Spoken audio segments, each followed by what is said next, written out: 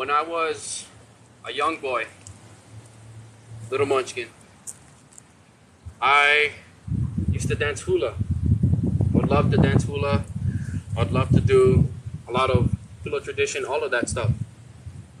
And then I started to get into more of sexual movies as a boy. Then pornography was introduced to me at the age of 5. And pornography really destroys your brain, and it's damaging. It really is. So, growing up, I always had sexual feelings all the time. It was like uncontrollable. And I really couldn't control it because it was just too strong. So, as I continued to grow up more, it was in middle school time. Okay. During middle school time, I had anger issues as a kid, really bad anger issues. Whether if my parents would ask me to do chores, I'd get angry because of that, because I didn't want to.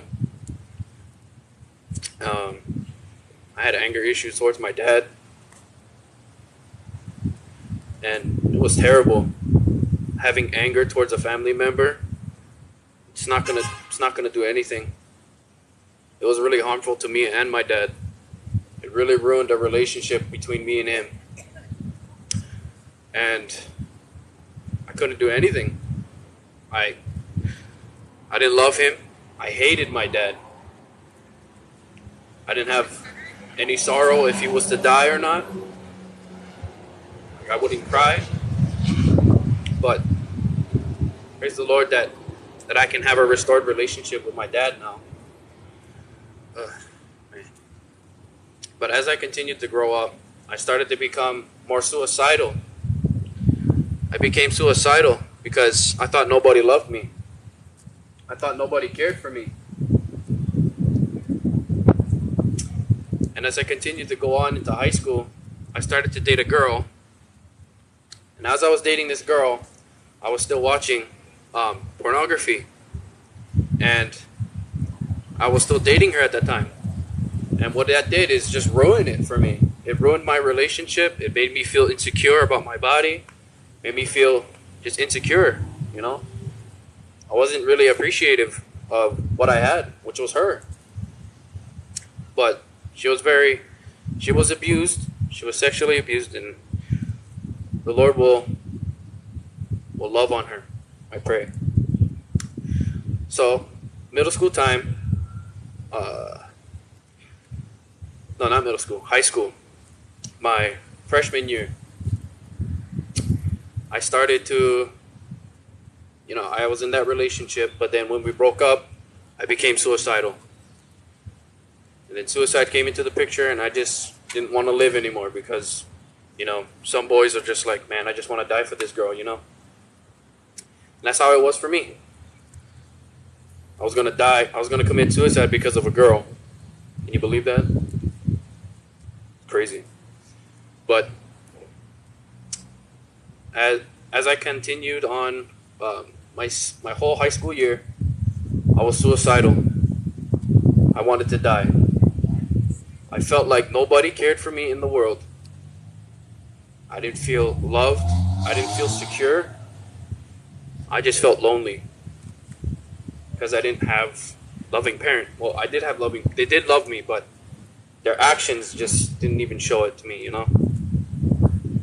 It may hurt. It's real. It was hard for me with my family.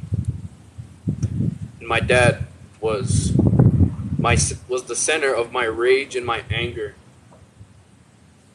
because he would pick on me the most in my family, and that really brought me down and made me sad because I felt like my dad didn't love me because he was picking on me.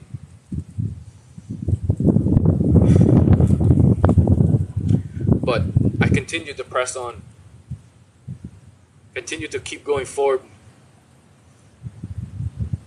I didn't care in the world if I would die at any time.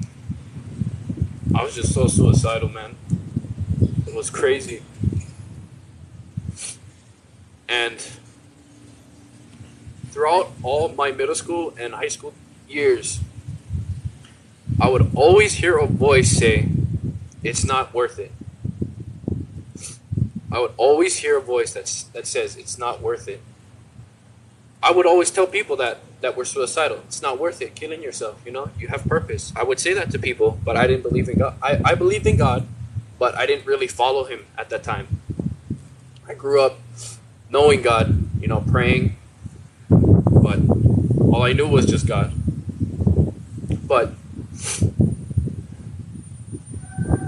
that's all I heard in that voice was, "It's not worth it."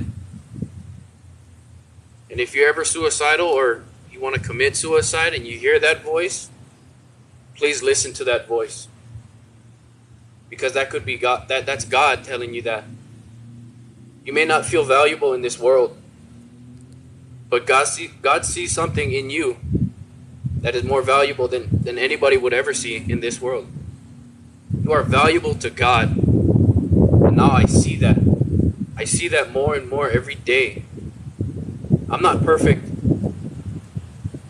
I'm not perfect.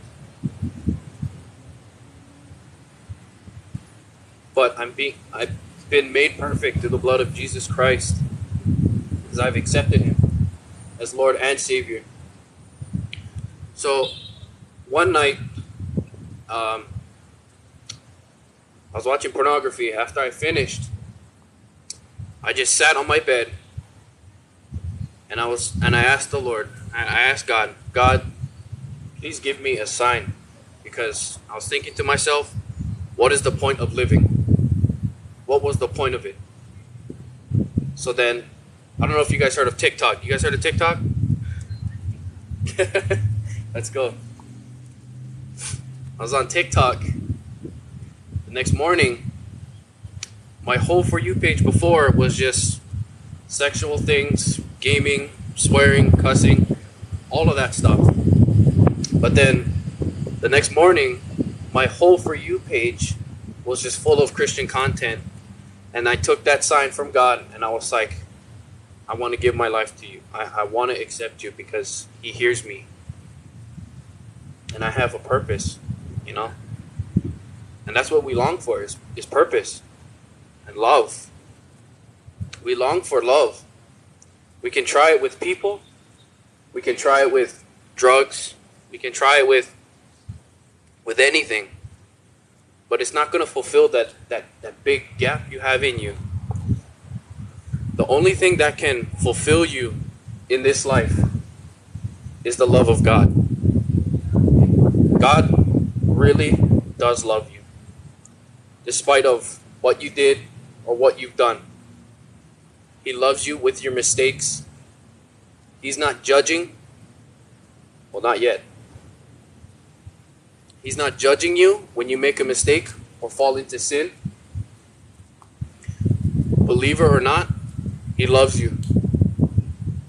And he wants all his people, everyone, to come to him because he loves you. He sent his son to die for you. John 3:16. For God so loved the world that he gave his one and only son, that so whoever believes in him shall not perish, but have everlasting life. So I gave my life to the Lord the year 2021, starting in January. And you guys may hear this a lot, but before, I always thought that being a good person was how I would get to heaven, I could do whatever I want, I could swear, I could cuss, I can still lust, do all of that. And I can be considered a good person. But no one's a good person. No one. There's no such thing as a good person. Not unless you come to Christ, though. Then you are made good, He makes you white as snow. He washes you clean. But As you become a follower of Christ, it's not easy. It gets harder. You get pressured on by the world, even by Satan himself. Like throughout my whole walk, which hasn't even been long. Throughout my walk, it was hard. But thank God, praise the Lord, that He's got me through all of that. He's gotten me through trials, through struggles. He's gotten me through everything. You know, I never lost faith in Him. Some people, most of you might have left the faith. But God wants you to come back to Him.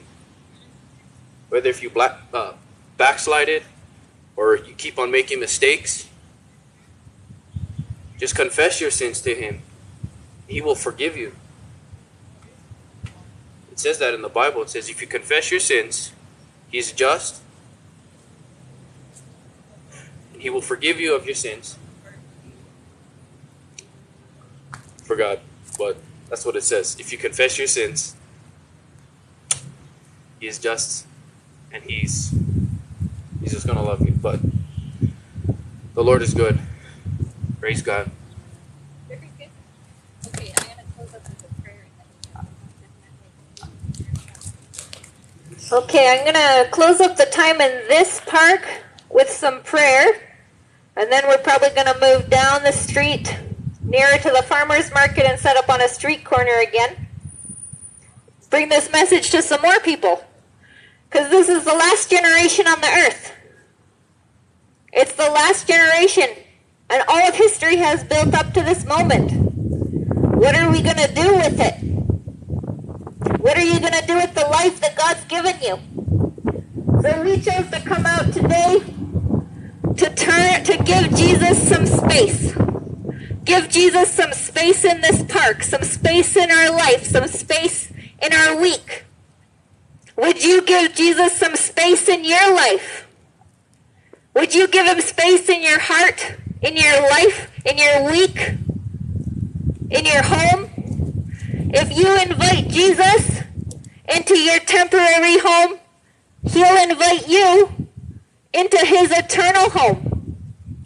So right now I want to pray over this park. I lift up the name Jesus Christ. I lift Him up in this place. And it says that the word of the Lord is like rain which comes down and waters the earth, and it does not return void. So when the rain comes, we expect that it's going to water the crops and it's going to produce a harvest. So when the name of Jesus is lifted up, when the word of God is spoken over a place, it begins to rain spiritually. So we came out here so that it would begin to rain in this place spiritually and produce a harvest of righteousness. So Lord, I lift up Kalakaua Park to you. Lord, I lift up Hilo City to you. Lord, I ask for your kingdom to come here, for your will to be done here, on earth as it is in heaven, that you would give each of us each day our daily bread, and forgive us our trespasses, as we've forgiven those who trespass against us. That you would lead us not into temptation, that you would deliver us from evil. For yours, Lord, is the kingdom. Yours is the power and the glory, forever and ever. Amen.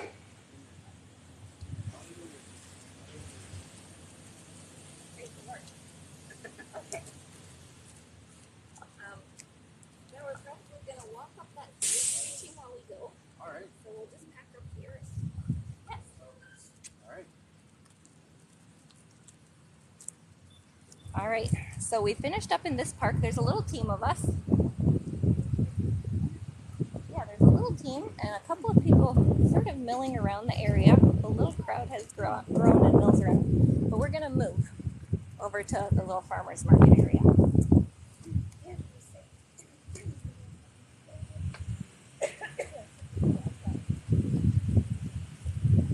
Okay.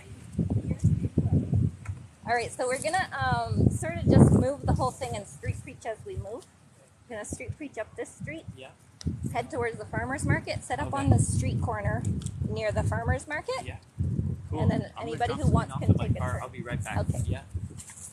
So we're going to walk down the street and preach as we go and then set up at a farmer's market.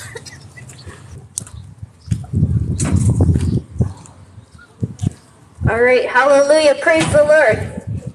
We're out here this afternoon, this lovely afternoon, to declare the name of Jesus. Jesus, he's the way, the truth, and the life.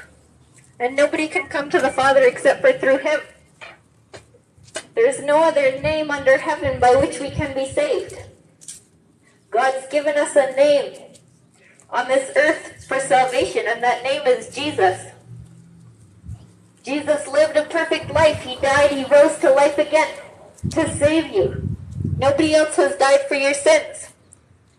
Nobody else died to pay the price for you to have eternal life. And you have life on this earth that you were created for, and eternal life as well. If you're finding that you're not satisfied in this life, it's because you weren't created for this life. Your soul can't be satisfied here because you weren't created to live here forever. We were created to be eternal. We were made by the eternal God, the living God. And we were made to be eternal. And this is why we have a problem with death. You would think that death is just a completely natural thing, and yet we have a problem with it. This is because we know there's something wrong with this world. There's something wrong. It's broken. Because it used to be whole. It can only be broken if there was a time that it wasn't broken. It was whole and we were created perfect, but through rebellion, we turned away from God and sin entered the world, and through sin, death entered the world. Because death is the result of rebellion. But there's a way back to God. God didn't just give up on us. He came to the earth as the man Jesus. He died and rose to life again. He paid the price for our sins. And he's coming back to the earth soon. We're out here lifting up this name. That he's the way, he's the truth, and he's the life.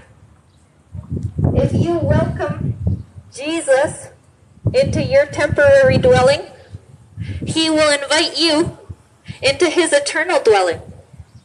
But if you reject him in your temporary dwelling and say, Jesus, I don't got time for you. There's no space in this mind, in this heart, in this week for you. My life is filled up with me, my things, and the things that I want in this world. Then he will reject you from his eternal dwelling. You wouldn't make space for him in your life, so he won't make space for you in his. Jesus is God. He's the image of the invisible God. Was it Jesus who came looking like us in our image? Or was it us who were made in his image? It says that we were made in the image of God. Jesus looks like us, and Jesus is God. There's one name that you can be saved by. It's through Jesus alone. Not through our spiritual rituals, not through our religious ceremonies. It's through faith in the power of God, through the death and resurrection of Jesus. There's one name you can call on. One name that will save you. His name is Jesus. He's the way, the truth, and the life. And he's returning to the earth soon. It was prophesied for thousands of years that he would come to the earth to provide a way for us to know him. Before Jesus came to the earth, how did you get saved? By faith that a Savior would come. When Jesus was on the earth, you had faith that the Savior had come. Now that Jesus has died, risen to life again, and is a living man in heaven, it's faith that he has come. The Savior has come. Emmanuel, God with us, God among us. Not only physically present, but he's among us as in he looks like us. He came and clothed himself in a body like a man. Did you know God didn't go to all this work of putting himself into our flesh, of being whipped and crucified and dying so that we could call him the universe? He went to great lengths to be known. He went to great lengths to buy your soul, to purchase your soul from the devil. And he wants to be known. He has a name. The name of the Lord Most High is Yahweh, the God of the Jewish people. And he's revealed to all the nations now. All the earth knows this name Jesus. Whether as a curse or as a blessing, we know this name Jesus. Did you know people will say the name Jesus Christ as a curse, but they'll take the name Christ at Christmas because we can't have that name being honored. It only is to be on this earth as a curse. Is that right? The name of Jesus is the name that God has given us to be saved. Jesus died and rose to life again to pay the price for your sins. He's a living man waiting in heaven now. There's no other name that you can be saved by. You are not saved by your good works. Your good works are worthless to God. They're completely worthless. If I go to a wealthy man and knock on his door and say, "Let me live with you," he says, "No, I don't know you." Same with Jesus. You'll go to heaven and you'll say, "I was a good person, let me in." He'll say, "I don't know you. You didn't know me." And he will not welcome you into his eternal dwellings because you wouldn't welcome him into yours. Jesus came here to reveal the Father, to fulfill the prophecies about him, that were sent ever since we fell away from the Lord. Now you can look at the world and say there's evil in the world, so there can't be a God. But there's good in the world. So how can we tell that evil exists except for that there is a way that things should be? There is a way that things should be, and we can tell that there's evil because it goes away that way, away from that way. Something has gone wrong in this good creation. This means that there is a God, but there is also a devil. There's all the goodness in this earth, but then there's all the evil. And we know there's evil because it's out of line with what we know is good. Praise the Lord.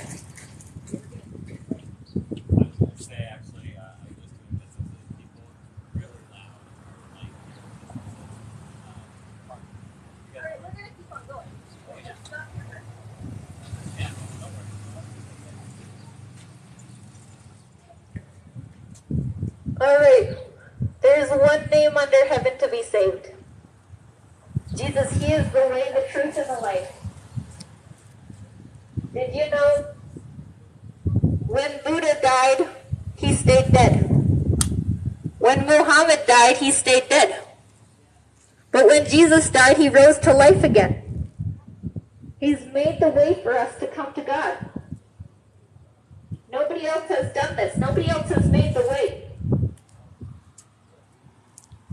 And he lights up your life.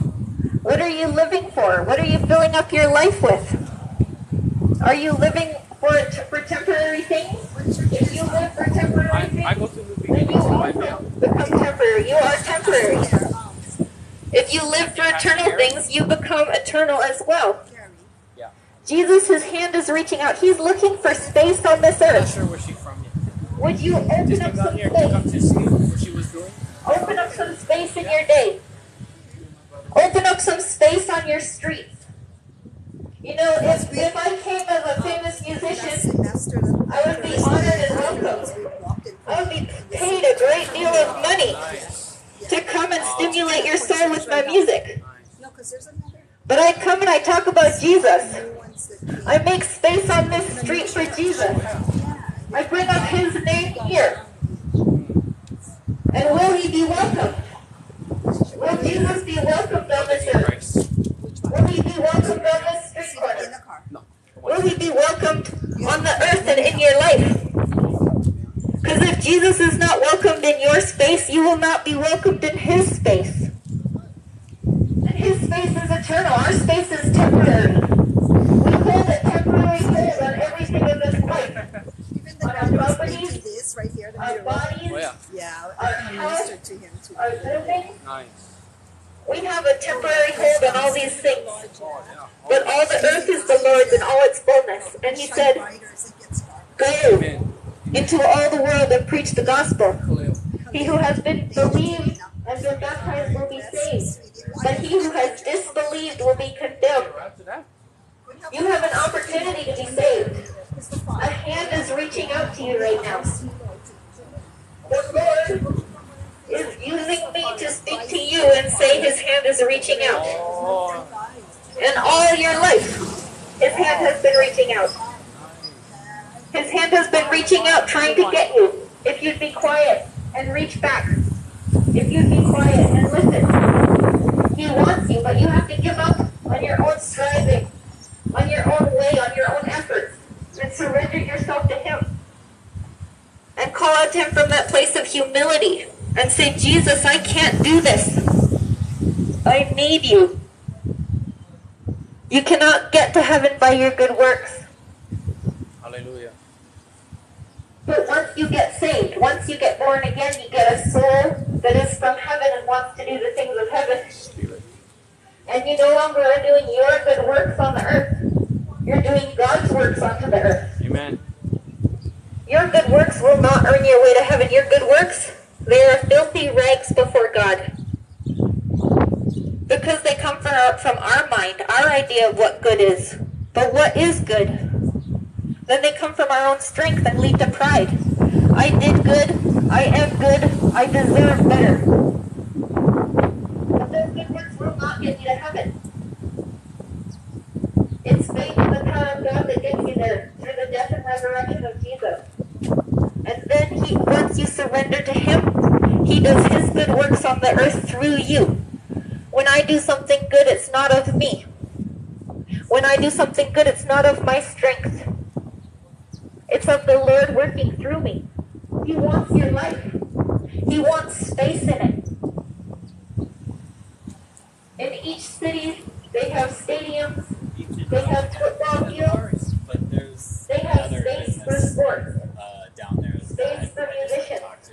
In your house, you have a space for a TV. If you guys wanted to kind of get your message across, you have a space for the words that are going to come into your house through a TV, right? And they're more amped on kind of relaxing. Yeah. But what you guys are kind of doing is but what kind of space are you making in your life for eternal things? Everybody that I'm going to read Psalm 91. Why are they doing that? That's so rude. It's kind of considered in a weird. It's kind of considered in a weird way, kind of rude just to go blast out.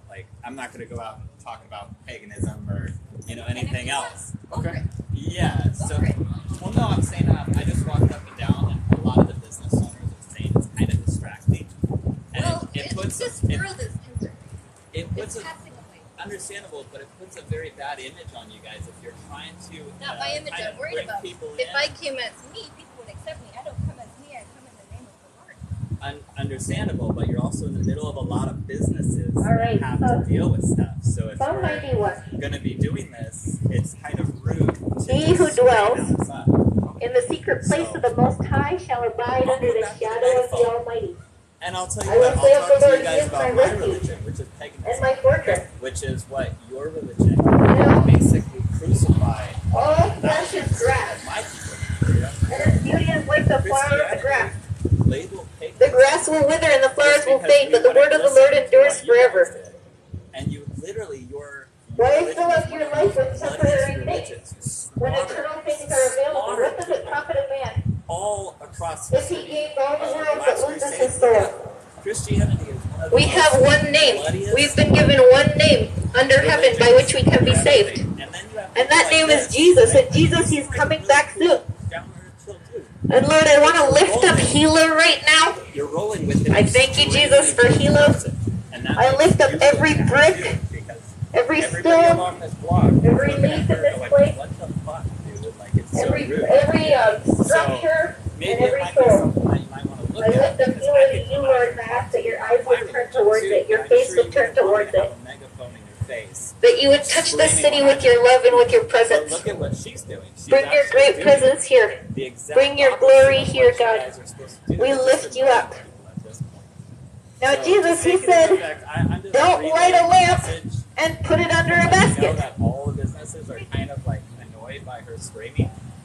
So But this is what the church I'll has be back become. with the megaphone maybe and It's talk to you become a guys about basket that we hide our maybe lamp we can under. have a conversation about that. That was one of my majors in college. But what she's doing is just annoying Praise the people. Lord. Okay. So All right. I will say of the Lord, He is my refuge and my fortress. rolling with her probably isn't gonna make any friends, but you seem like a really chill down here Well, guy. actually, I've seen whole neighborhoods transform through this. You're I've had people screaming approach at me. people though. I've had You're people approach me screaming who are at selling people. stolen merchandise It doesn't in matter. an alley, and 2 days later, You know They what? approached I'll me come and said back they with a repented. megaphone and scream in your face about I've how had it happen. Christians killed pagans for thousands of years. You have Those one of the aren't most Christians. bloodiest Those aren't religions Christians. ever. No, under the cross, you guys have yeah, the slaughtered, truth, the beauty slaughtered of Jesus thousands was of my locked people. inside the chocolate No, Catholic I'm Church. Celtic Druid, dude. Hey, I'm Then, Irish too. well, that's so cool. You should follow your roots because roots Yeah, is not Christianity, it's Celtic. Jesus was brought to us and set us There free is from all that. We used to there be is in terror of absolutely these demons zero that we would- evidence. Your Bible said that the earth was created 6,000 years ago. It's consistently over in different ways, and you translate it in so many different ways that you end up being wrong every time. The Bible says earth was created 6,000 years ago. It is not. It is not. You can actually go through and by science detach everything. I'm pagan. I don't believe your blessing. I have science. God's given you every month, but you're pagan. So what does science have to do with that? That's Well, spiritism, pagan right? Like you don't want to get paganism into actually spirit manipulation. Christianity. You got to surrender to Jesus. No, you Let don't. His life No, you don't. believe. You Then have you'll to. find life. Just in like every you part. might like broccoli and But I yeah. don't. No, I've seen lives But transformed. screaming I you like myself broccoli in front of people. No way. I've seen so many people like. How are you guys doing? Listen, if You guys are you doing have, good. Later. if you have your own religion, that's God really will cool. bless. But God you're bless you. interrupting everybody. Everybody. Of course, because there's eternal life, right? Eternal life matters. It's And I want good to that you stir have up such a people's passion soul for and be it. like, all right, so you're worried about like, what's in this shop? What am I going to make for dinner? When am I going to get to go to bed again? Worried about these temporary things, but what about eternal things? So I'm out here to be like, eternal things. What actual science basis do you have on eternal I anything? encountered Jesus. The fact that we even consider that there's You know what? infinite I've done we have this LSD concept of before, and I've talked to Gandhi, but it doesn't make it real. probably a Jesus. You know? Okay. Well, I would consider in Praise my the book, Lord. you guys. All right, can we keep going to the I farmer's would market? suggest go Oh, to I a think place so. that isn't going to be disrupting everything. Oh yeah, Can I meet you guys? yeah, meet us, cause I don't know how to. Think I can have my Bible, brother? Yeah. You want to take this too, so you guys can. I don't think we're gonna need that. We all put it out. Thank you though. Ethics That's and the perfect just place to go. be The place ethical, where be Jesus moral. isn't welcome. If It's the you best place for him if to go you and want to engage. help people, go to the homeless center. Hand No, out like food. everywhere. Go out and help the homeless. That's Well, then that's what the whole message is. I'm saying make space for Jesus. No, you just Why want to is come there out no there with a space here microphone for and preach to Jesus? people with Why absolutely is there zero. no space? Yes, it's a temporary thing. You go to buy stuff, take it home to your house, and then Then, you die. then go and actually help people. That's not wanted Go and here. help people. Your Go disruption feed is not them. wanted and welcome. Then Jesus isn't wanted or welcome. Great, go somewhere else. Okay, but this is what I'm That's here for. kind If of I don't come in everybody's my name, annoyed up if and I down was this coming area. in my own name, you would receive me because I would I come wouldn't and receive get you along if with you were you or Jesus. I don't. But I come and I I don't say have that Jesus religion. is the way, That's the not truth, mine. and the life. But and I'm no way saying, can come to as the a Father moral, except through him. ethical And this is person, what I'm you don't saying. go Of screaming. course I am, because Your this world religion is at people. temporary. This is the point of what I'm That's doing. your. It's a temporary world, and I'm Stop stirring disrupting people's people. soul. You should be disrupted. No, Have no you one wants to considered be your eternal disrupted. soul? Have you considered it?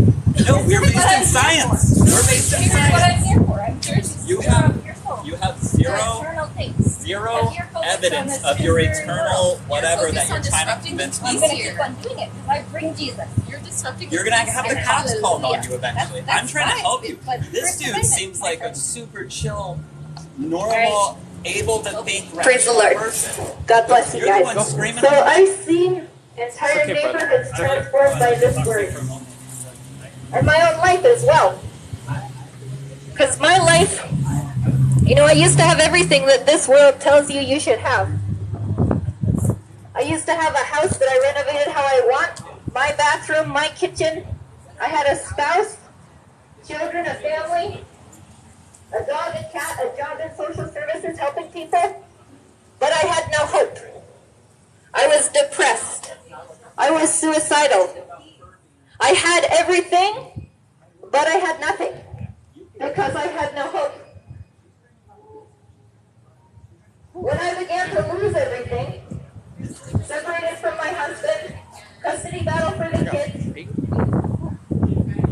I began losing everything that this world says that you should have to be happy. But I found Jesus. And in finding Jesus, I found hope. What are you looking to for hope? You know, you're looking, you have your... Praise the Lord. God bless you. All right. Lord, right now, in Jesus' name, I close up every single gateway to hell that has been opened up in Hilo. In Jesus' name, by my heavenly authority, I come here and close up every single gateway to hell that's been opened up through occult practices, through lifting up the name of false gods. I confess our unrighteousness, Lord, and I ask for your blessing over this city, that you would open up the windows of heaven, that poverty would be broken off, depression would be broken off, hopelessness would be broken off. Lord, that people would see your glory. Jesus, we need you here. Holy Spirit, come and move in this place. It is not by might, it is not by power, but it is by your Spirit. Even the fact that you got out of your bed today, this is a gift from God. You got out of your bed and you came out here. But did you thank the Lord? But if he took that strength from you and you remained in your bed for 2 years because you'd lost all your strength, would you be cursing him? We don't thank God for the good things that he gives us, but we curse him when he takes them away. He's filled your life up with good things. But many times we focus on the bad things. The Lord, he's filled up your life with good things. And right now, it is spiritually raining in this place. There is a torrential spiritual rain on this street corner as the Spirit of the Lord is coming down here. Thank you, Lord, for moving in this place, for watering the earth with your name. And we lift up the name of Jesus above every other name. Every other name. Because every other God is an idol.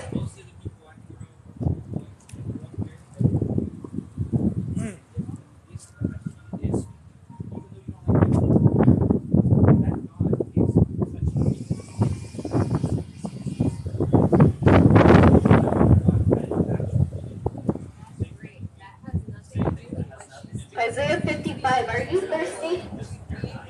Come to the water. Come to the water. It has no charge. Come and buy wine and milk and bread for no cost. Why do you buy bread that doesn't satisfy? You buy this bread, and then tomorrow you're hungry. You drink this wine, and tomorrow you want more. Why are you filling up your life with these things that don't satisfy? Come to the water, where it's free. Jesus, he is our spiritual food. It says that man does not live by bread alone, but by every word which proceeds from the mouth of the Lord. This means that it's not cold, stale, dead religion. It's not words locked in a book. It's words that become alive in your life.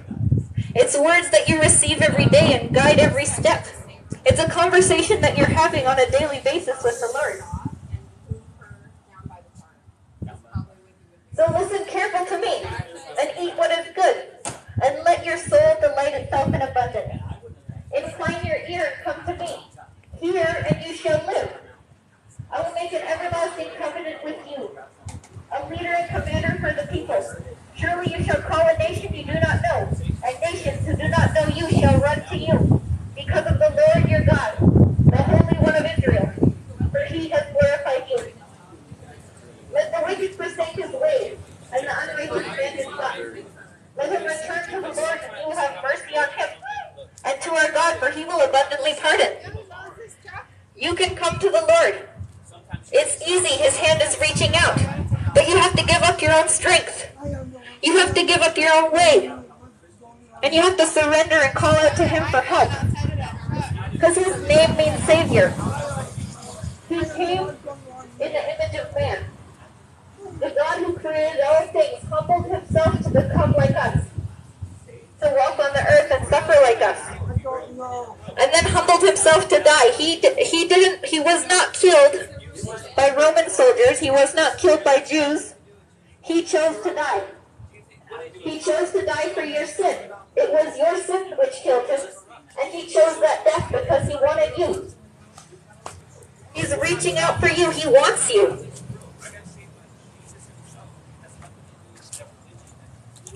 It says, seek the Lord while he may be found. Call upon him while he is near. Let the wicked forsake his way and the unrighteous man his thoughts. Let him return to the Lord and he will have mercy on him. And to our God, for he will abundantly pardon. For your thoughts are not my thoughts, nor are your ways my ways, says the Lord. For as the heavens are higher than the earth, so are my ways higher than your ways, and my thoughts higher than your thoughts. For as the rain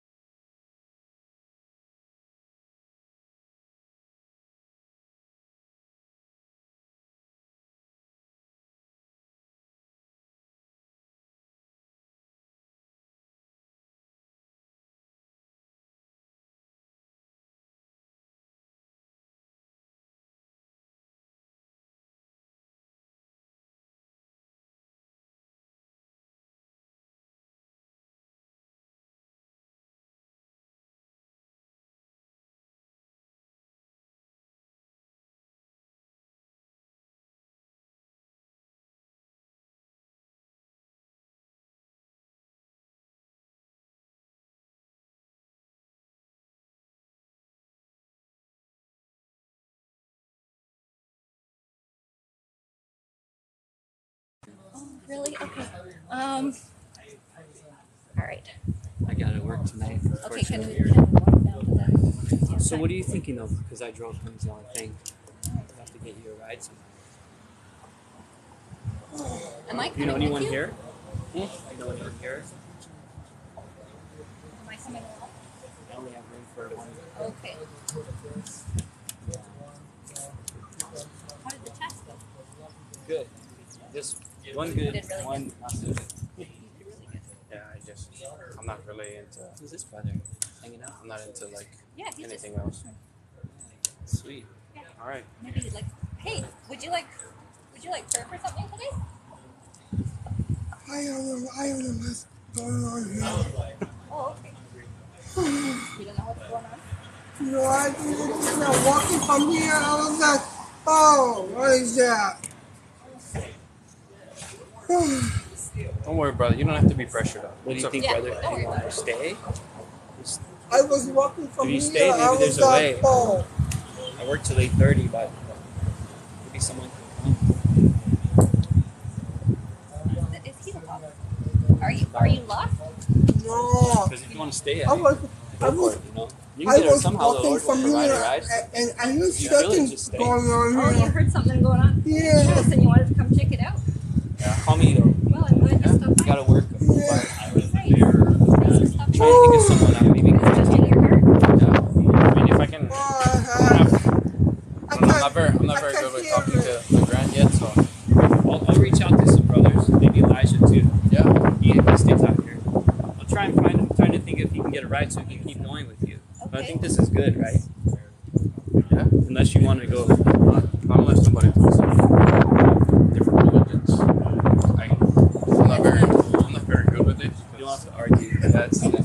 I don't even have to. Those who will hear, whoever hears to hear, will hear. I mean, I don't have to argue with them. I just want to show love. Yeah, yeah, That's all I want. yeah.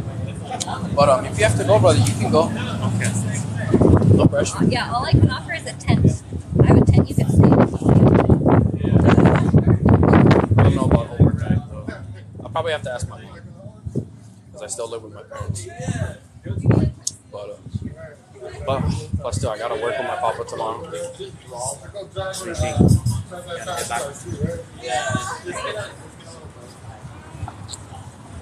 Yeah. So are you planning to head out? Yeah, I unfortunately I have to. But it's up to you. If I can catch a ride with Elijah or something, I can. I mean, maybe just trust the Lord and see. He'll get you back. Yeah. Hopefully. Hopefully. Right? There's always Yeah. hitchhiking and We're stuff. raised on conspiracies. No, I do it all the time. I show up and expect a ride and it shows up. Wow. I actually do Wow. studies. Conspiracies. I want to show Okay. you something. Yeah. Awesome. Awesome, bro. I don't mind you. Love you, bro. Love you too. Keep going. Bless you. God bless you. Okay, yeah, good meeting you. Okay, we'll see each Sometime other tomorrow. hopefully tomorrow. Hopefully come tomorrow Yeah, night. if I can make it. That'd be great. Okay. Okay, see you, Andy. Bring those that family if you can too. Okay, yeah, I'll see you. If they're going, I'll get a ride with them. Okay, what's your name? Science. I said, oh, no. What does it do?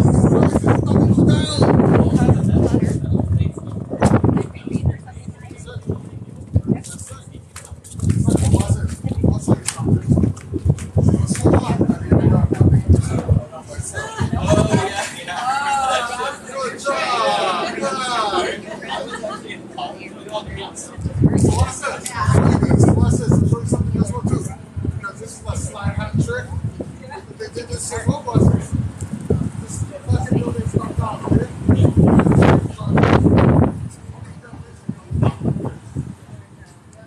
There's no way that you can bring it up like that. Come on, where you going with this? Now, I'll go show you something as well. After the buildings come down, here's what they pop up. The terrorist passports. Untouched, undusted, everything. That's what they did the 9/11 thing too. The freedom of information. I'm like, come on, where you going with this? You can't even find a dog. And you're actually going to tell me you can find somebody's passports and they dropped it on a plane before they landed. Right? Yeah. Right? Because it's unsinged, it's fireproof, it's rustproof. Did you see the plane that they picked up? Was like, That's what I'm like, you see that slide hand trick? yeah. Look, I tell them to break them all down and I do the same with the Bible. But it's like, these guys are dumbfounded, Yeah. stupefied. And I'm thinking the same thing with this stupid virus thing because I got the COVID. There you go. You know what I mean? But your God body bless builds you. antibodies. Jesus was reaching out for you. And then when naturally, and what's this? You survive it, then you got, you're stronger. Yeah. And what's this? They can't, the virus no longer affects you. What? They tell you, oh, yeah, you're going to die now. Put your, yeah, if you don't get the vaccine. And the vaccine right there, I don't know if you know about it, but Fauci puts it in there, you know? Yeah, so what's it? Fauci puts it on. But Fauci actually is the founder of the AIDS virus. And he puts that AIDS virus in the shot. We're gonna keep on walking around. And these people are willingly going into this by fear. Just give me a shot because I Are want you to get able sick. to I carry? want to Can you die. carry both Bibles? Not again. Have you ever heard of the Great Reset? Praise God. All right, good meeting you. All right, praise you, brother. Oh.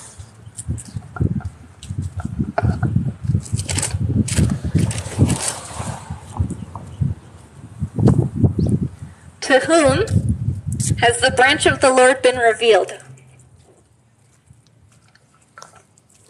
Jesus, there were prophecies made about him 700 years and more before he arrived. This was written by Isaiah the prophet, 700 years before Jesus arrived on the earth.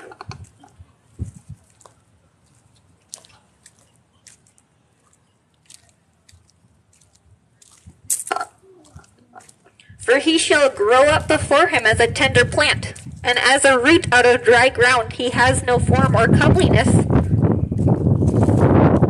that we should desire him. He is despised and rejected by men, a man of sorrows, acquainted with grief. We hid, as it were, our faces from him. He was despised, and we did not esteem him. This is talking about Jesus 700 years before he came onto the earth. Jesus came to the earth, and he looked just like us, and he was despised and rejected by us, and he's still, in many places, despised and rejected.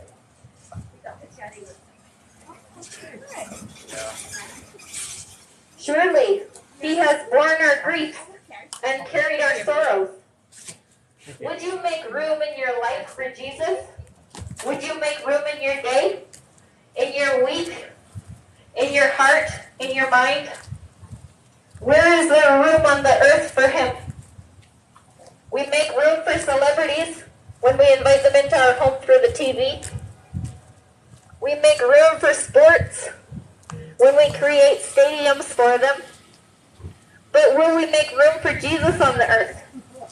On the earth that he created, will we make room for him? Would you make room for Jesus in your heart, in your mind, in your day, in your week? Or are you going to fill up your life with temporary things of this earth? Will your life be consumed with temporary things or with eternal things? Make room for Jesus today. Today, if you hear his voice, do not harden your heart. Come to the Lord today. His hand is reaching out. His hand is reaching out for you. I think here's fine. Yeah, we're out here today declaring that the Lord Most High, his name is Jesus. He's known in the man Jesus Christ. We're lifting up this name, that there's no other name under heaven by which we can be saved. There's only one name. Jesus. His name means Savior. There's nobody else who can save us, not even ourselves, not our good works, not our meditation, not our spiritual practices, not our religious rituals, none of it. None of it has the power to save us. It's by faith in the power of God through the death and resurrection of Jesus. And Jesus, he's coming back soon. All of history has been building up to this moment. All of history has been building up to this age of the earth. But what are you filling up your life with? What are you making space for in your life? The city, it has space for sports. The city, it has space for celebrities. But do you have space for Jesus? Do you have space on the streets for Jesus? In your home for him? In your mind and your heart for him? Make space for him. He's coming soon. Make space on this temporary earth for Jesus. And then he invites you into his eternal home. But if you reject him in this temporary space, he rejects you in his eternal space. You wouldn't welcome him into your home. So he is not going to welcome you into his home. Our home is temporary. His home is eternal. God is known in the man Jesus. If you don't like Jesus, why would he have you into his home? You bring people into your home because they're friends or because they're family. Not just because they're good people. I could go and knock on the door of a wealthy person and say, "Let me in, I'm a good person." And that person will say, "No, you can't come live with me. I don't know you." So you have to know God and be known by him. And he's made himself known in the man Jesus. It's easy to know God. He's not the universe. He's not difficult to find. He's not hiding inside of a book or inside of a building. He's alive. He's a living spirit that's been sent out into all the earth. And he's been reaching out for you. All your life he's reached out for you. All your life he's called for you. But you have to be quiet to hear it. You have to be quiet enough to hear the voice. And now he sent me here to say it. To say the hand of the Lord is reaching out for you. Jesus is calling. Jesus is coming back soon. He's coming back soon and we have to be ready for him. Just like an airplane lands on an airstrip. Make room in your heart for him to land. Prepare the way of the Lord. Turn yourself towards him today. He's not hard to find. Reach back. He's already reached out to us. Through Jesus, the Lord has reached out. His hand is reaching out. We only have to reach back. His face is turned towards us.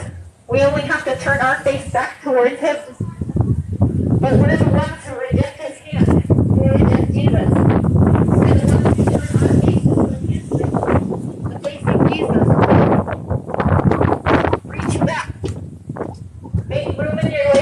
Jesus. Make room in your day, in your week, in your mind for Jesus, for eternal things. Don't consume all of your time, all of your energy and efforts with temporary things. If you invite Jesus into your temporary home, temporary mind, temporary life, He'll invite you into His eternal home. But you have to be loving God now. If you don't love God, you won't love His home. He won't be inviting you into His home if you don't have a love for Him. Now, the God who created our five senses is Himself invisible inside of them. This is like a wall. There's a wall that blocks us from God. But He's made a door. And that door is Jesus. Jesus, He is the way, the truth, and the life. And nobody can get to the Father except for through Him. There's one way to know God. There's one name under heaven by which we can be saved. And that name is Jesus. He is the way, the truth, and the life. God went to all the trouble of putting Himself into the form of man. Living on this earth, dying, going to hell and getting the keys to death and hell. For work. I don't have a And rising to life again. Yeah. Not so that we could call Him the universe, but so that we could know Him. I'm going opposite. He's paid the price for us. Yeah, I just need a ride home. He's paid the price for us to come to Him. Praise the Lord.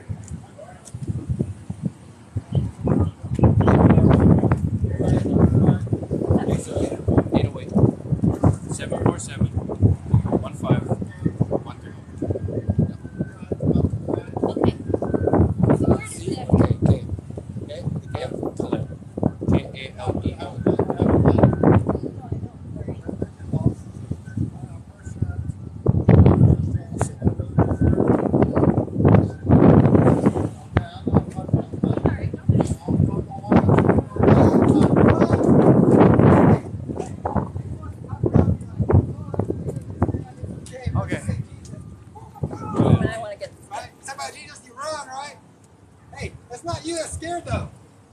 It's not you scared. Everyone feels it. It's inside everyone. The ones that run, what's inside? Yes. You can see what's behind your eyes. The devil's here, and that's the truth. The Lord is saving us what you do. Right? Is that real? And everyone wants to talk around like, oh, you see that dance like this? Right? That dance, right?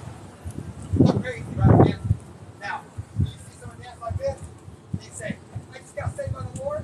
Whoa, he's really crazy now. Right? Oh. Okay. Wonder why so quick point fingers are done. So we're looking for a place to set up the thing. Our eyes go better than the weeds, right? You had to head out. He had to go out to go work. He was my right to go They're home. like, oh, they don't listen to I wanted to stay though because that's how it goes. the Yeah. Lord. Love it. Let's see if I can get a ride back home later on. I'm gonna ask some people if they're headed that way. Tomorrow? I go to now and I realize that you can take money with you. Okay, so we're looking for a spot to set up. So, We're just looking for a spot to set up right now. Set up by the tree. Oh yeah. Where? By that tree? You're good. Yeah, let's do it by that tree. I like that spot. We're gonna go to the banyan tree. oh, Okay.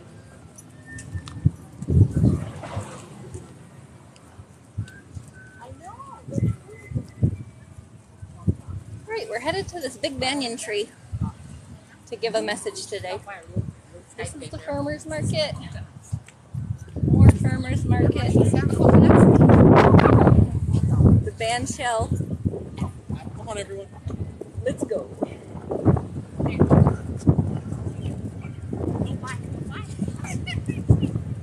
Here's the banyan tree. We're gonna go set up and give a message right there. Okay, so you get to have a go again. How about right on this corner?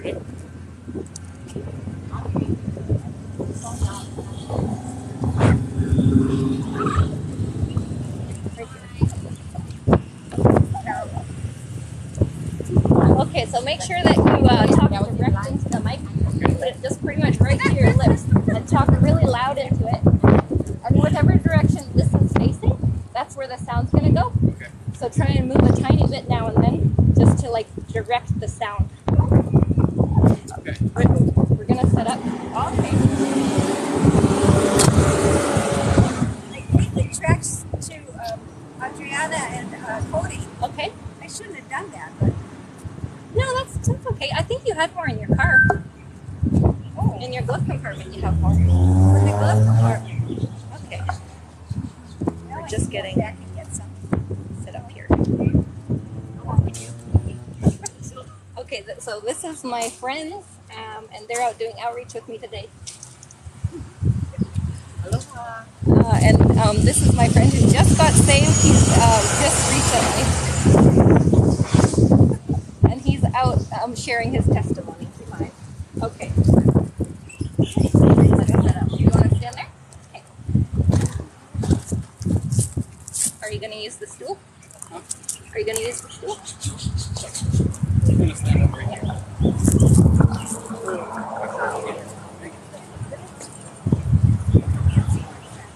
That's not bad. I don't get baked. I got baked last time. Just standing in the sun. So try to steer towards this way. That's where all the people are.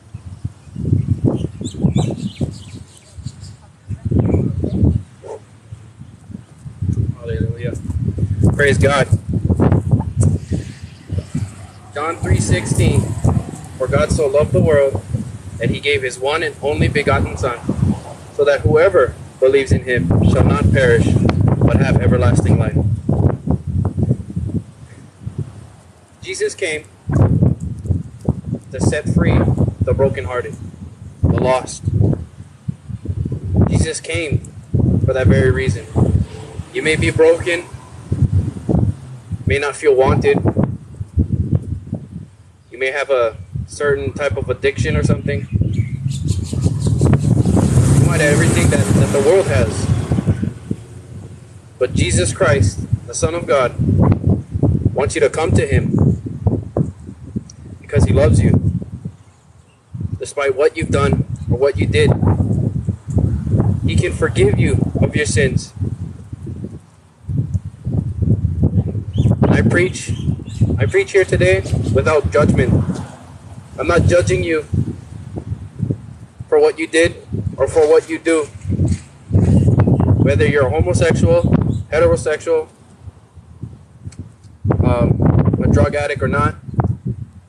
I don't come with condemnation or shame. I come in love. Because that's who God is. God is love. And he will accept you. And the only way for you to come to repentance is by the power of God. Because in the Bible, Paul says that men's wisdom cannot hold someone's faith, but only the power of God can. So if you have, I don't know, depression, anxiety, stress, broken ankle, or any type of other diseases, Jesus can heal you. Jesus Christ can heal you.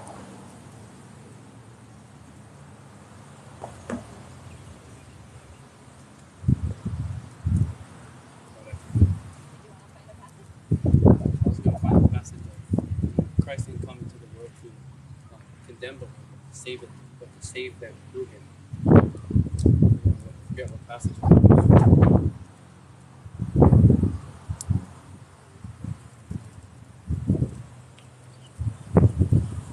Hallelujah. Praise God. Jesus Christ loves you. He cares for you.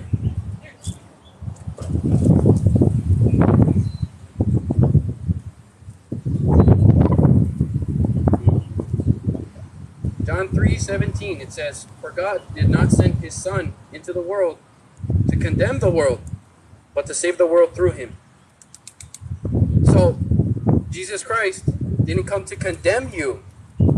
He came to save you through him. So without Jesus, there's no eternal life. There is no perfect peace. Jesus Christ brings perfect peace and joy, an uncontrollable joy and love. Because you see, everyone around the world has this gap in their body, this hole that we long to be filled. Sometimes we do it with other people.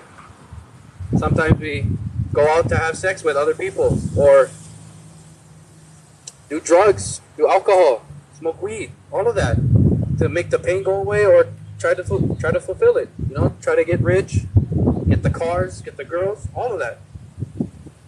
I tried to dream of that, but it wasn't fulfilling. The only thing that really fulfilled me is the love of God. And I don't know if you've heard it a lot, but God really does love you. He loves you. You are his creation. God didn't send his son to condemn it, but to save the world through Jesus. So Jesus Christ is the way, he is the truth, and he is the life. Jesus Christ can bring life to you. Maybe even he brings purpose. Ooh, praise God. Jesus is good. Hallelujah. Praise you guys. Hallelujah. Hallelujah. Amen. Jesus is King. Yes, amen. Jesus is King.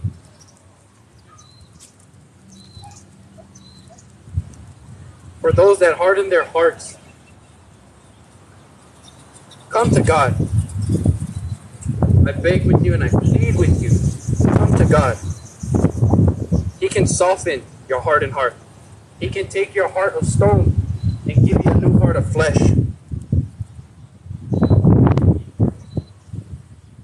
Christ is gentle. Jesus is gentle with you. You may have had a horrible past. A terrible kind of past. But Jesus Christ, the Son of God, will wipe away your past. Jesus Christ will make you a new creation when you repent and come to him. But you can only repent when you've experienced the love of God, the power of God. Because in the Bible it says, when the Holy Spirit comes upon you, you will have power. Hallelujah. Jesus is King.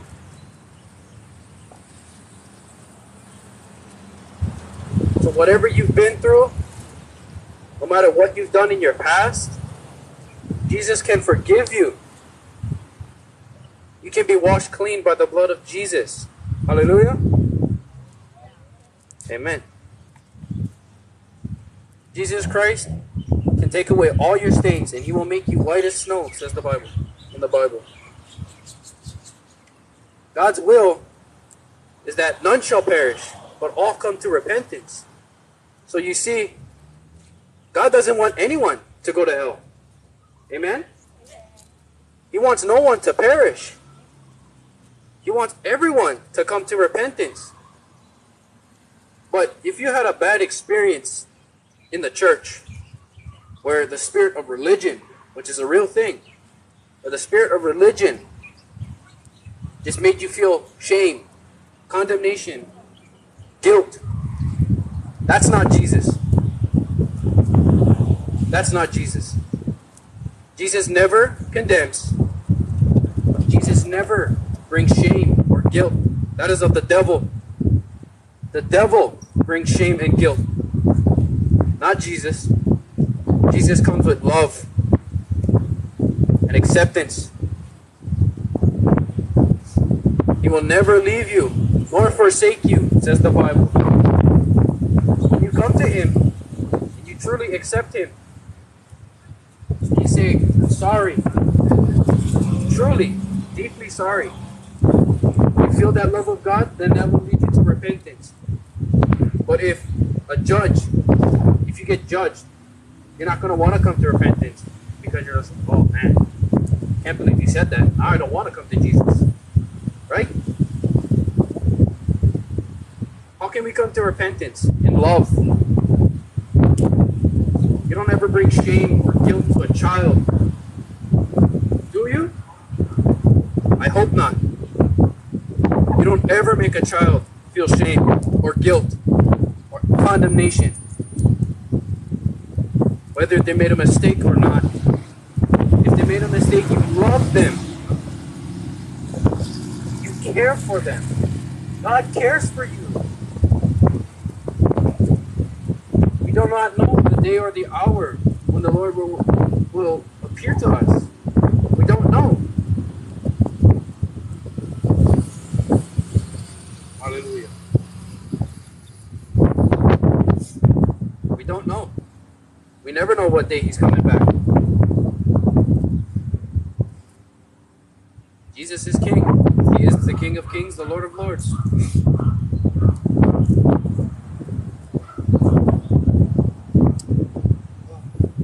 Thank you, God. Thank you, Lord, for the love for your people. For even though you were on the cross, you said, Lord, forgive them for what they do. Do you not see how loving that is? Jesus could have just said, condemn them. They're going to hell because of what they do. But Jesus says, forgive them for what they do. He is forgiving. He understands. He's understanding. He doesn't hate you. He loves you. Despite your mistakes, your past, the devil is going to want to bring that up all the time when you come to Jesus. He's going to want to keep on bringing up your past. You're like, man, you're a terrible person. You're terrible. God will never love you. For the wages of sin is death, but the gift of God is eternal life. Jesus is the only way. Not religion. Not going with the motions in church. You may say you go to church, but do you serve God?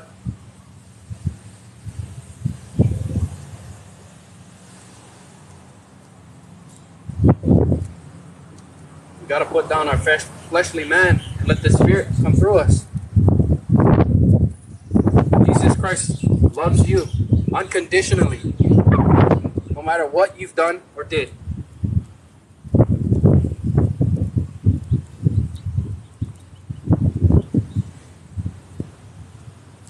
Hallelujah. Praise God.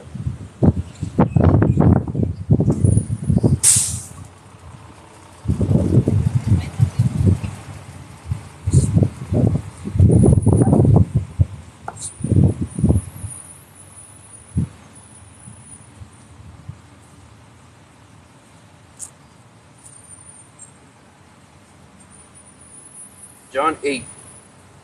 Jesus is talking to the adulterous woman. And Jesus, it says here in the Bible, but Jesus went to the Mount of Olives. At dawn he appeared again in the temple courts, where all the people gathered around him, and he sat down to teach them. The teachers of the law and the Pharisees brought the woman caught in adultery. They made her stand before the group and said to Jesus, Teacher, this woman was caught in the act of adultery. In the law, Moses commanded us to stone such women.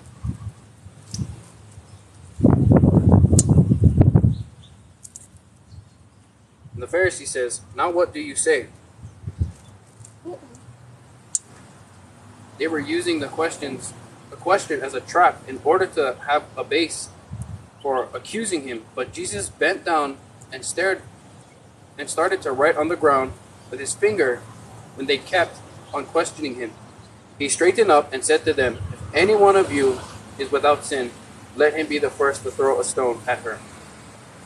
Again he stood down and wrote on the ground at this. Those who heard began to go away, one at a time, the older ones first, until only Jesus was left, with the woman still standing there. Jesus straightened up and asked her, "Woman, where are they? Has no one condemned you?" And then she says, "No, sir." And then Jesus says, "Then neither do I condemn you." Jesus declared, "Go now and leave your life of sin." In other translations it says, "Go and sin no more." Do you not see that? That's the love of Jesus. He didn't condemn the woman caught in adultery. He loved her and he told her, "Go and sin no more." When you come to Jesus and you see his love and you experience his love, you're not going to want to sin anymore because of how great his love is. He has his arms wide open for you. So please, I plead with you, don't reject him. Don't reject him. Accept him. Because he loves you. You may be faithless, but he is faithful to you. He is faithful to forgive you of all your sins. He is so loving. And I'm sorry for whatever happened in your past, what happened in the church.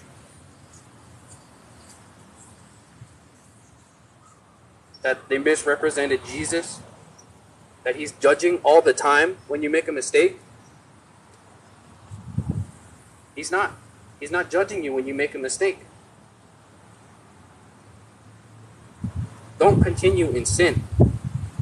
You may fall into sin. He can forgive you. But when you continue to sin, you're telling God, "Sorry, I want to do this on my own. I love my sin." But when you have a heart for the Lord, you wouldn't want to go and sin. But when you do fall, and you make a mistake, he's not sitting there like, "I can't believe he did this." You know? But Jesus says, confess your sins. Confess. If you confess our sins, he's faithful and just and forgive you and wash you clean. And cleanse us from all unrighteousness. Hallelujah. Praise God. Jesus Christ loves you. He does. He does. He loves you.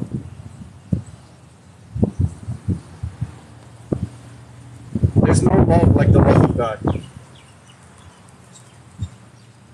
I'm not perfect, but Jesus is perfect. It was the perfect sacrifice. It was the perfect sacrifice for us so that we wouldn't have sin anymore in our lives.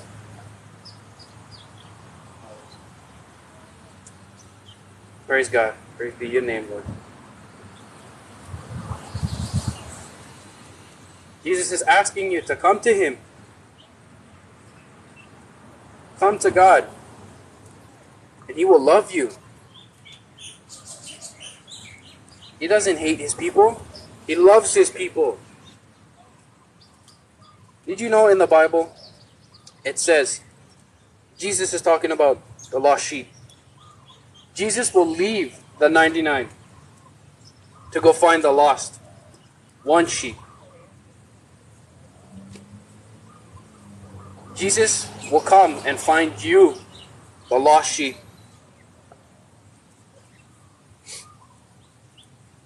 Jesus will find you.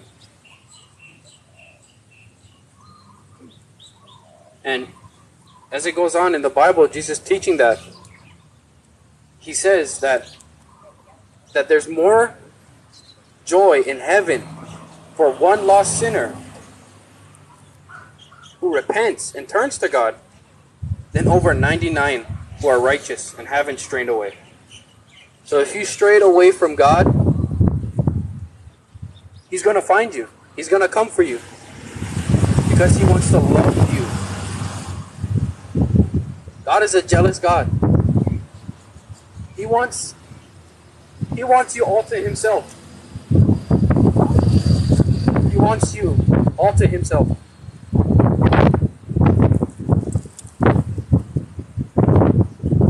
Jesus Christ loves you. I won't stop saying it because it's true. He loves the people. He loves his people. He loves the sinner. Jesus Christ loves you.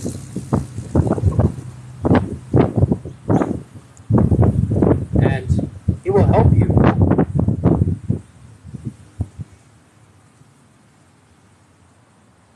Hallelujah.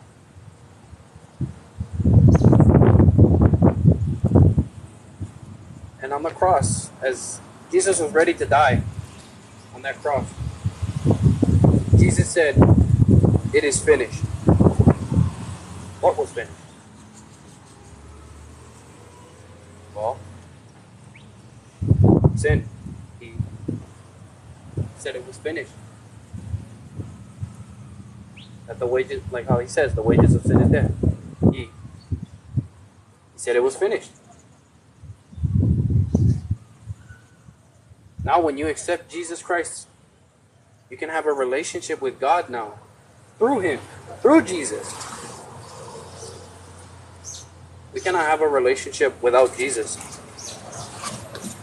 We cannot have a relationship with God without Jesus. That's why we need him. We need Jesus.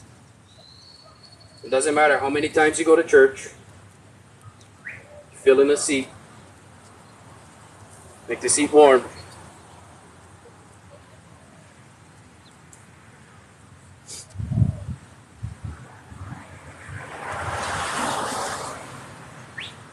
So I thought a Christian was only just going to church.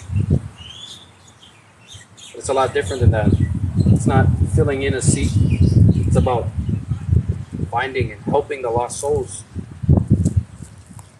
and bringing them to Jesus, because he saves. We don't save people.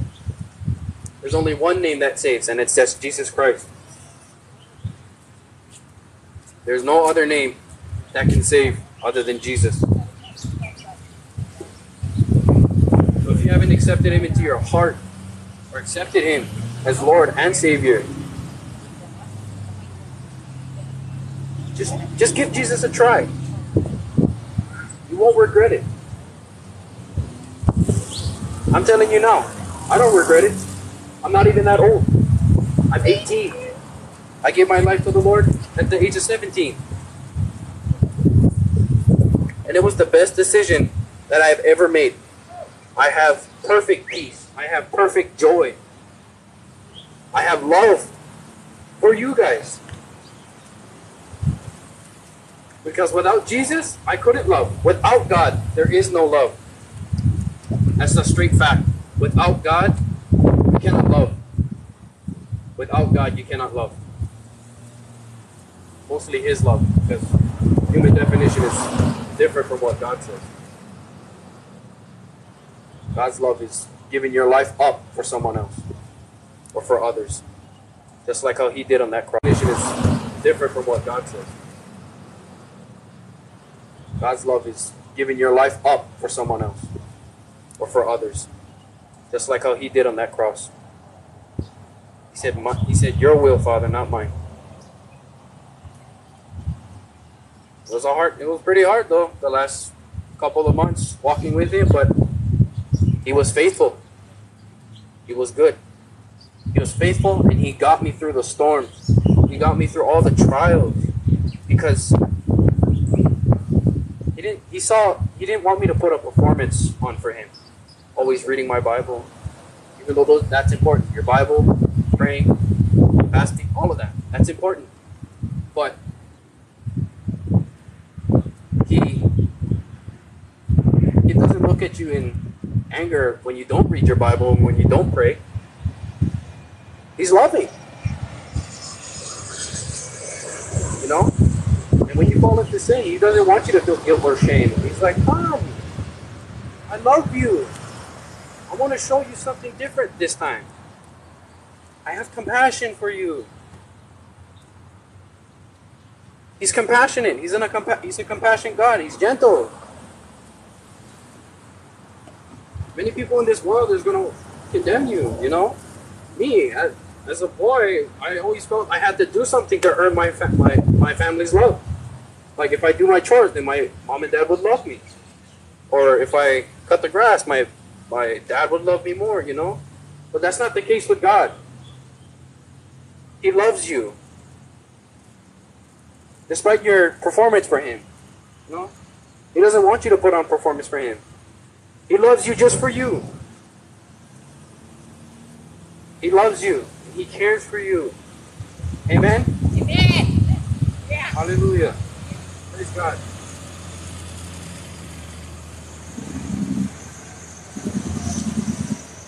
Praise God. Thank you, Lord, for being such a holy God. Thank you for loving all these people here today, Lord. That your love is unfailing. God has an unfailing love for you. Why reject that? People in this world is going to fail you. Your money, your spouse, your family. Everything and everyone is going to fail you. But God's love, unfailing love, will not fail you. Whether if you're going through stress, cannot handle your kids, God is going to be right there and be like, hey, I love you. He's not like, hey, I can't believe you did that. No, he says, I love you. I'm proud of you. Keep going. I'm with you always. God is not a liar. He is not. So don't doubt that God loves you.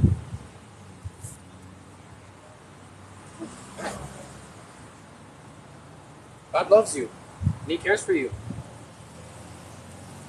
Don't doubt it. It's an amazing love that he has. And I want to show it to you. Whether if you need prayer, a hug, be willing not to give up some hugs or some prayer. I'll be willing to pray for you.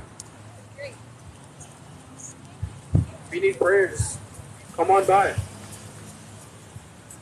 Whether if you have depression, anxiety, anger, or have mistakes, we can come and pray for you because we love you.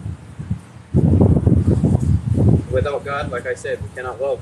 Without him, we cannot love. He is everything. He is love. He is kindness. He is peace. He is joy. He's everything that everyone longs for. Even when people don't want to admit it. People long for love, acceptance, you know, security.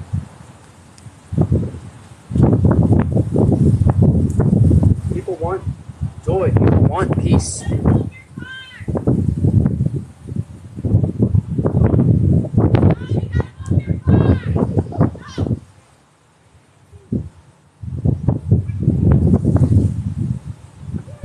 Praise God.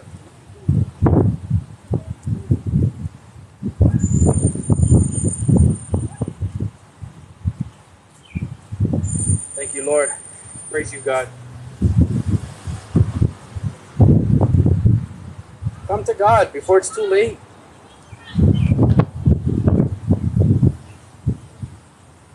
Come to God before it's too late.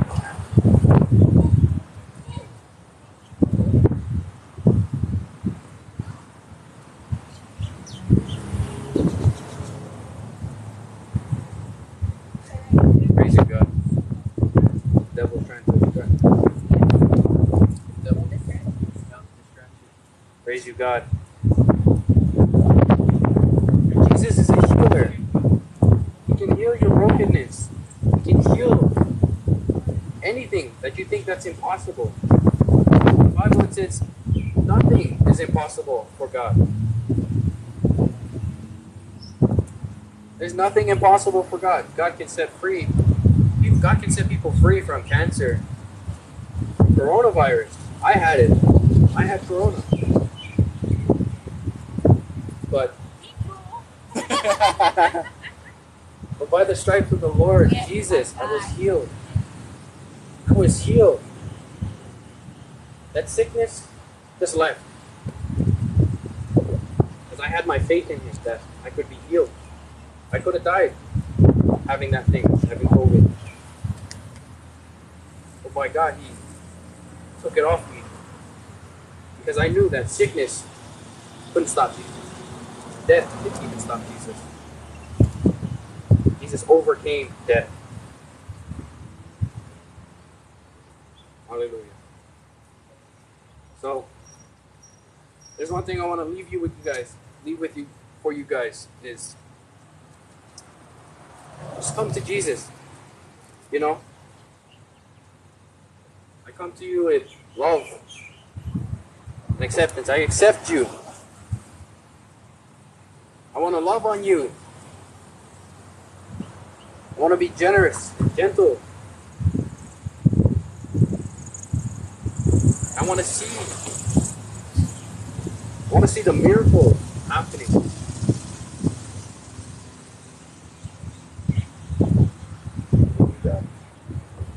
Thank you for your perfect love for these people. Thank you for loving everyone here. Thank you, God.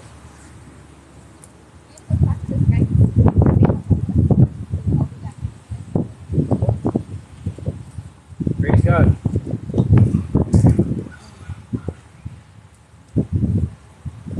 There's nothing impossible for God. Nothing is impossible without God. With God. Nothing. Sin cannot stop God from loving you. Your disobedience is not going to stop God from loving you. God is going to love you. And He's going to take care of you like a father should to a child. Being a follower, being a Christian is not easy. It's hard. It's a lot harder than living in the world. But Jesus makes our yoke easy. He makes our burden light and our yoke easy. So things are not going to be as hard. As Christians, we go through trials, we go through struggles, we go through tests to see our faith in God. Hallelujah.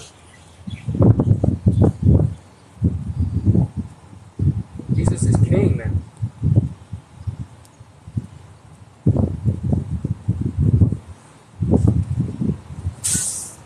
Man, I'm getting baked in the sun right now.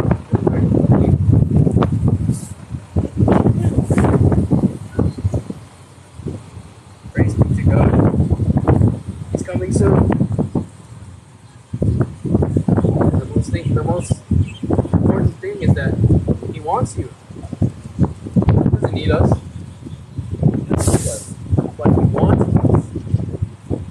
He doesn't need us because His needs are already met.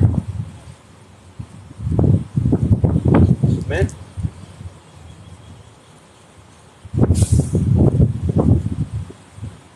I'll say it again. John 3:16. God so loved the world that He gave His one and only begotten Son, so that whoever, any one of you, believes shall not perish but have everlasting life. God didn't send His Son into the world to condemn the world, but to save it through Him. So God wants you to be saved. He doesn't want you to perish. He doesn't want you to go to the lake of fire.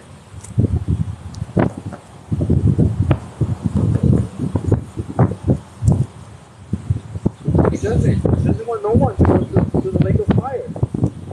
Because the hell was made for the devil and his angels. Not for men. Not for people. It wasn't wasn't made for us. Wasn't made for us. We have a soul, we have a spirit, and we have a body. And our soul is what, our spirit is what's going to last. God bless you. God bless you.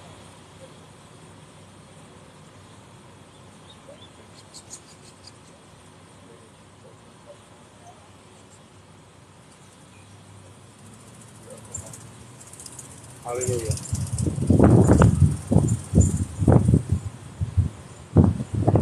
Hallelujah. Our soul is the one that's being transformed. And our spirit is it's clean. Our soul is pure. But it's our soul that controls our mind, our will, and our emotions. And we need that. We have to put that down. We got to put it all to the throne of God. We got to put it at the feet of Jesus. We got to put the fleshly man down and let the spirit man come out. Because the real us is in here, in this body. That's what's going to live forever. Our spirit lives forever. Our soul lives forever. And most people would think that selling your soul is a thing. It's not. You cannot sell your soul. You cannot sell something that doesn't belong to you. Our souls don't belong to us. It belongs to God. You cannot sell your soul to the devil, to his demons, because it doesn't belong to them either. God made those demons. God made the devil. Before he was the devil, his name was Lucifer. He was an angel. But then he became disobedient. He fell from heaven. Then he became the devil, Satan. God loves you. He cares for you. He wants to see you joyful. He wants to see his children joyful, at peace. He wants all of that. He wants peace. He wants joy for you.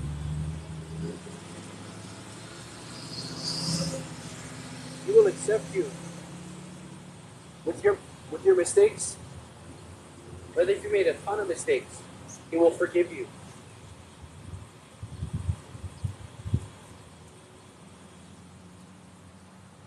So come to Jesus. Come to him. Please don't reject him. He's so loving. He's so caring. He's like one of the best parents you could ever have in the world. He's your eternal Father. He's a God. He's a God of love. In the Bible it says he's the God of love. He is love. And it says in the Bible that nothing can separate us from the love of God. Not our sin, not our mistakes, not us getting angry for no reason, getting irritated. Whether we fall a million times, nothing can separate us from the love of God. Jesus Christ loves you and he cares for you. He wants everyone in the world to have abundant life. In your health, in your finances, in anything. He wants to see you have abundant life.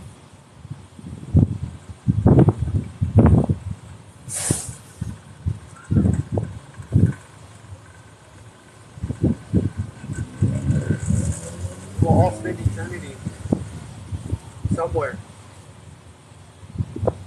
And I want you guys to spend eternity in heaven. I don't want anyone to go to hell. I love you guys and I care for you. Hallelujah. Hallelujah. We cannot have joy without God. We cannot have peace without God. Because Jesus is perfect peace. Bible that whoever the Son sets free is free indeed. So, whether if you've done a lot of things, a lot of messed up things, a lot of bad things, Jesus Christ can set you free from it because He loves you and He cares for you. He can set you free.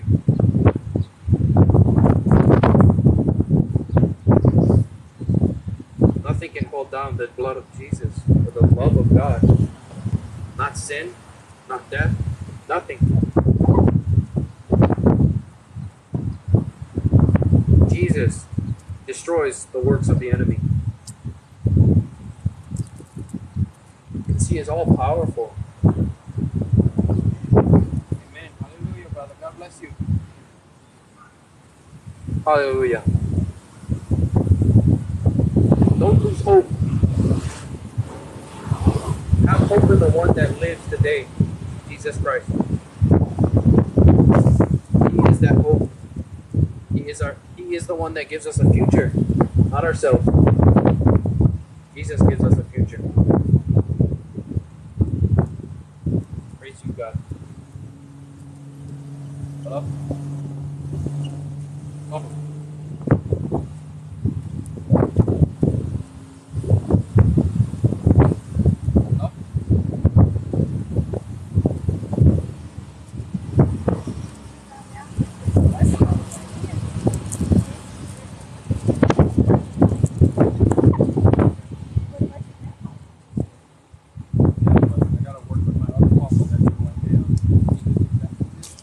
Right in Lakeland where I live. So he asked me if I could go help him clean the work. Yeah. Hello? Yeah, it's not my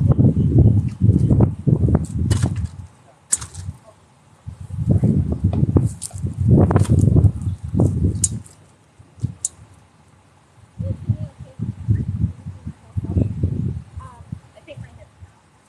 Let's see, back it up a little.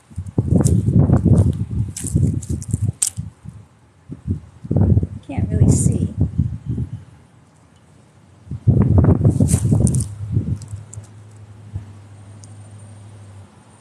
There, I think that should be good. All right, so the question I have today is, what are you filling your day up with? What do you fill your day up with? You make room in your house for the things that you value. You've probably got this little stand at home where your TV sits.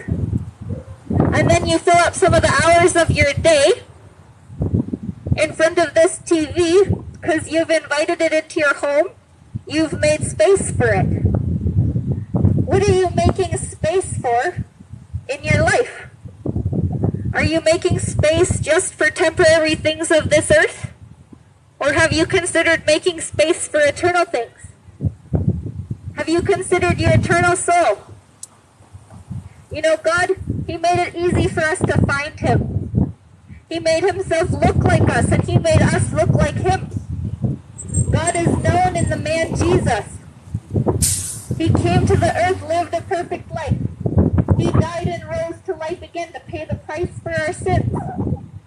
We couldn't come to God by our own good works. Our good works are actually a barrier that keep us from God. Our good works keep us going in our own strength. To come to God, you have to surrender. You have to give up your own strength. Then come to Him and call out and say, God, I need a Savior. I can't do this on my own. My spiritual rituals were not enough. My religious practices were empty. Did you know that nothing in this life can satisfy your soul? And that's because you're not made for this life. You're made for another life. You're made for an eternal life, which is why we cannot find satisfaction here. Did you know we've even managed to manipulate chemistry to make our bodies experience the highest heights of pleasure a body can experience? And this is what happens with drugs. But yet it's still empty. Pleasure is empty. Possessions are empty. There is no satisfaction for the soul in this life. But there is a satisfaction that comes from another place. There is a satisfaction for your soul that comes down from heaven.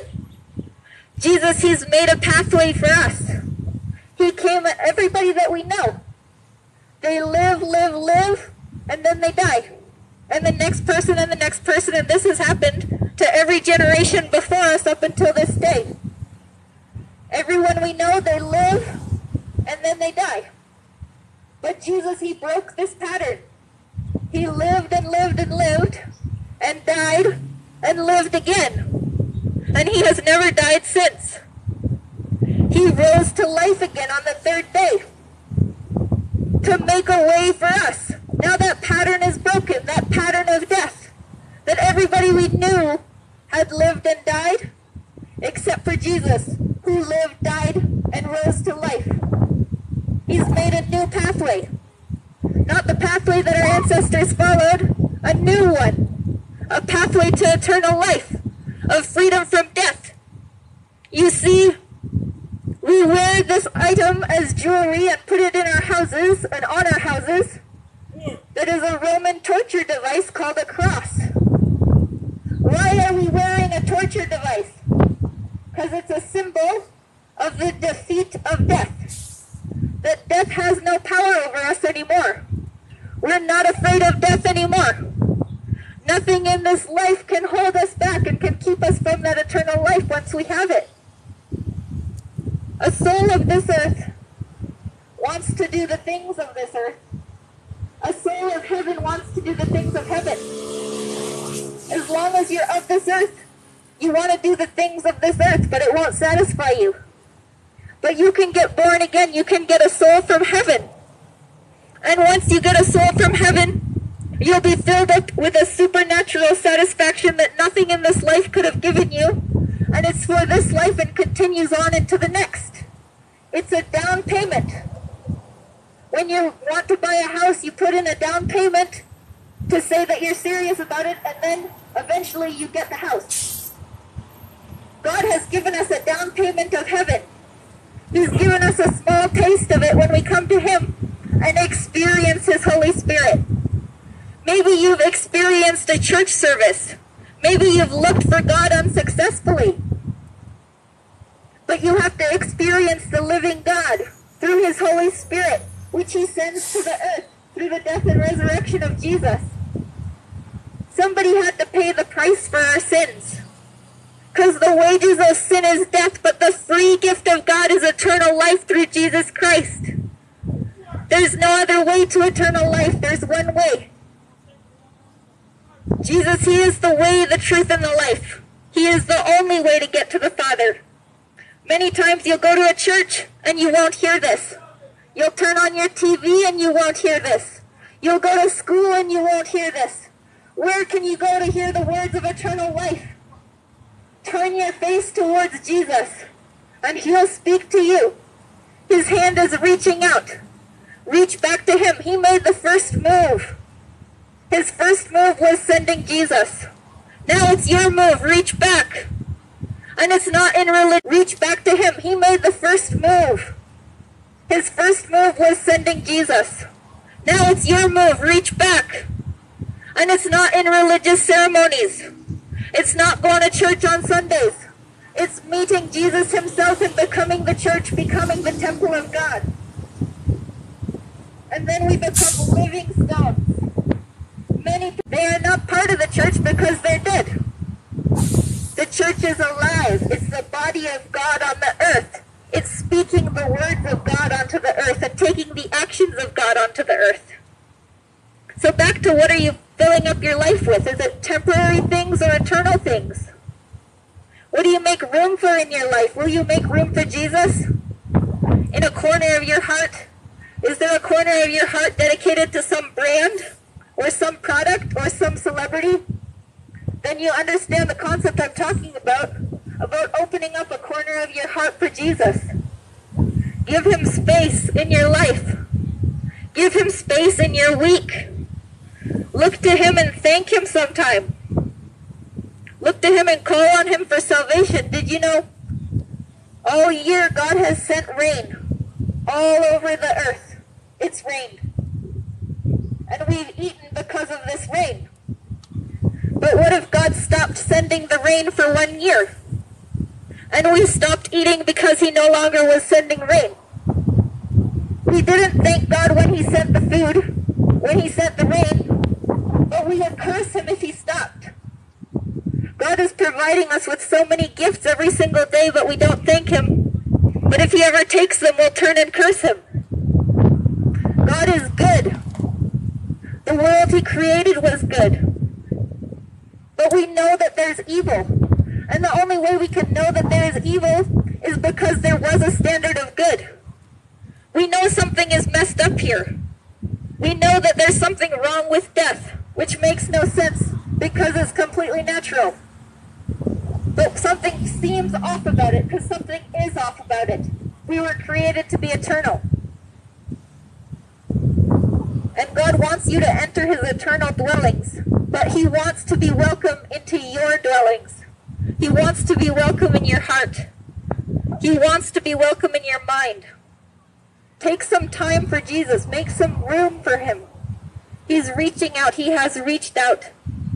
God came to earth as a man and suffered all of the difficulties that we suffer and more. And he bore the weight of all of our sins. And the chastisement for our peace was upon him. If you need peace, go to Jesus. If you have burdens, give them to Jesus. He's reaching out for you today. He wants to bear your burdens. He wants to give you peace. Don't struggle in depression anymore. Don't struggle in anxiety. Give it over to the Lord. Let Jesus transform you today. Make space in your mind, in your heart, in your life. Make space in your day for Jesus. All right, Lord. Thank you so much for Hilo. I bless every stone. I bless every blade of grass and every plant, every animal and every soul. Lord, let the light of your countenance shine down on us and be gracious to us and give us peace. We lift you up and praise you, Jesus, in this place. May every gateway to hell, by my heavenly authority, I command every gateway to hell opened up in this place to be closed in Jesus' name. Open up the windows of heaven. Let the islands hear of the glory of God. Let the coastlands and the mainlands and every land and nation hear that the Lord has bared his arm. He has showed us his face. His face is Jesus. His name is Jesus. His hand is reaching out. And we can all receive him now. We can all see him and know him. It was a plan that the Lord had to reveal himself to us, and soon he's coming to the earth. An airplane lands on a landing strip. An airplane doesn't land on a mountain. It doesn't land in a forest. It lands at an airport. Jesus, he wants to land in your life. He wants to land on this earth. But do we make space for him? Or do we crowd him out with worries, with curses, with cursing him, with cursing each other, with unforgiveness? Don't crowd Jesus out. Come to him. Call on his name. He's nearby and ready and willing to save. All right. God bless Hilo. Thank you, Lord. We just finished a couple hours of street preaching. Had a little team out. It was really good. All right. Bye, guys.